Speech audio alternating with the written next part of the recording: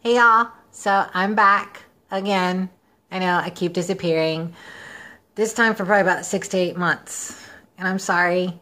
I've really kind of been battling with depression, work, and home. That's been my life, especially the past few months.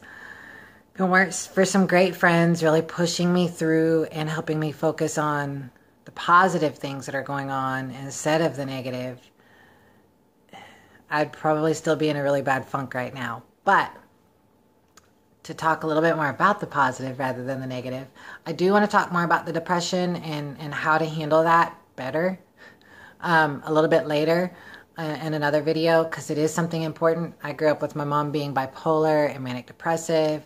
My grandma was the same way, and she would shut all the blinds, lock herself in the bathroom, and just not talk to anybody. And that is definitely not how to handle those moments of the valleys in your life, all the negativity and problems. So, but today I want to talk a little bit about the amazing things that have been happening. So the first one, if you follow any of my other social media, you'll know I finally got my first magazine. I'm not on the cover or have a full page spread or anything like that, but I am down here on the bottom. It's really exciting. My friend Raoul designed the dress, and my friend Thomas did the photography. And it is just not even half of a page, but it is an advertisement in a magazine. And as my friend Shelby put it, you're a model in a magazine doing an advertisement. It's kind of what we try to do. So I'm really excited by that. The start, maybe those other things will happen one day. But something else that kind of came from that is I did get called in to do a casting for a lingerie company, an online clothing store. So that was exciting. I was a little nervous, went ahead and told the lady my story just to be safe, because I am very out there in social media. So if you Google my name, I kind of pop up everywhere. So does my story. So she said it was not a problem. As long as I can model, she thinks I can model and do just fine. So she told me to come in. So I went into casting. They had me try on stuff and do some test shoots, and they liked me. The buyers liked me, so I got offered the spot. So it's a paid job, just waiting for them to call me in for the shoot. It's probably going to happen in November due to the other big news. I will be leaving in 2 weeks to go to Montreal. I'll be with Dr. Broussard in Canada for my gender reassignment surgery. And I couldn't be any more excited. Not really nervous, a little bit nervous, mostly just excited. Everything's squared away. My plane ticket's bought. Going to meet some friends a few days early to see the city and relax, to kind of have some fun. Because I think once I get to Canada, the nerves are going to hit me.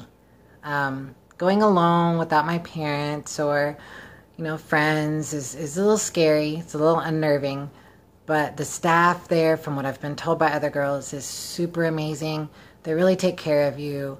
So I know I'm in good hands. That's the really big news. It's a long process to get there. So I started early this year because the wait list is 6 to 8 months to get in. But you have to go through your therapist, a second therapist, to get some lab results done and sent in, since I can't just pop over to Montreal to have them done there, and do this little questionnaire and all that and fill out an application. And you have to have the payment submitted before you go. So everything's squared away. All I have to do is go. The last few weeks I've been trying to get everything squared away at home, make sure my cats are taken care of. Somebody will be checking on them because they're my babies in my world. So get all that taken care of. I have to buy aftercare products to take care of myself for post-op. Food and groceries, so all that's here and ready, so it's easy meals, because I'll be kind of laid up at home in bed recovering for a while before I go back to work. So super excited. Hopefully the recovery process isn't that long, because I'll need to go back to work to try to make more money through the rest of the year, because it looks like I'll finally be making my journey to LA at the beginning of the year, to room with my friend Jessica, who I'm super excited to room with. She's an awesome girl. She's going around and making changes and doing awesome stuff. So I'm ready. I'm excited. So much is going on. I will do more videos because I want to talk more about the surgery, the process to get there, the post-op care, and I will be laid up in bed in Canada afterwards, so I'll have nothing better to do as long as I can get my makeup done first, because I'm not going to look like crap on a video. Just want to point that out. Hopefully I won't. But anyway, thank you guys. If it weren't for you, I don't know where I would be, because the encouragement that I get from everybody messaging me and telling me how proud and inspired they are because of me means so much. It keeps me going, because there are those times and periods of depression where you really struggle with the importance that you have in life and what it's all for. So those messages inspire me and encourage me. And to know that I can help make a difference in just one person's life is so worth it. So I'm extremely thankful for everything, for all the messages that every one of you sends me. I really do try to read everything and go through it and reply.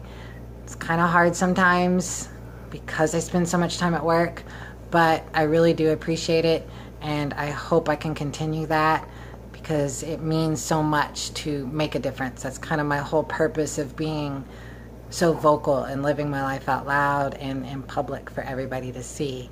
So you will hear from more from me. Thank you guys so much. Talk to y'all soon. Bye.